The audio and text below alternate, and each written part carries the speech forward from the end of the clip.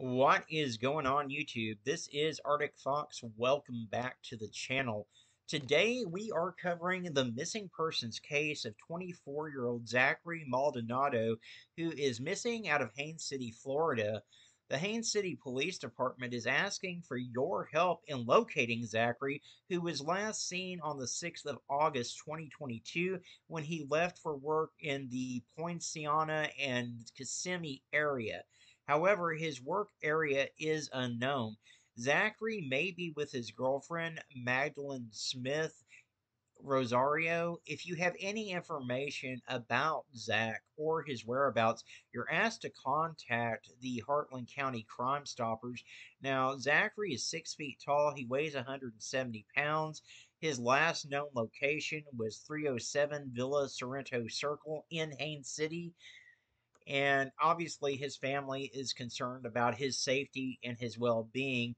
The Haines City Police Department really needs your help in trying to locate what happened to Zachary.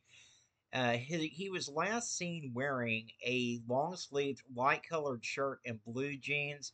If you have information that you think can lead to finding Zach or his whereabouts, you can call 863-421-3636.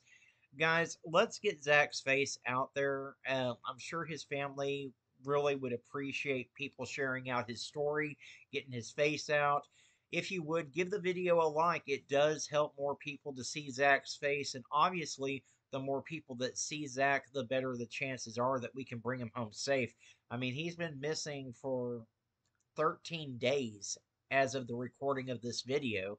So that's almost 2 weeks. And again, this is one of those cases that's really not getting any coverage.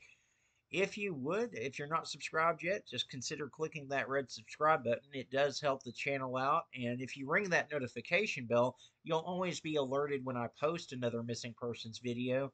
The most important thing I'm asking you to do is to just click that share button. Share this to your Facebook, your Twitter, your Instagram, wherever you have social media. Guys, it only takes a second of your time to do, and it can make all the difference in the world in whether we're able to bring Zach home safe or not. As always, I do want to thank you so much for tuning in and watching. I appreciate each and every single one of you. Y'all be kind to one another out there, and I'll see you real soon in the next video.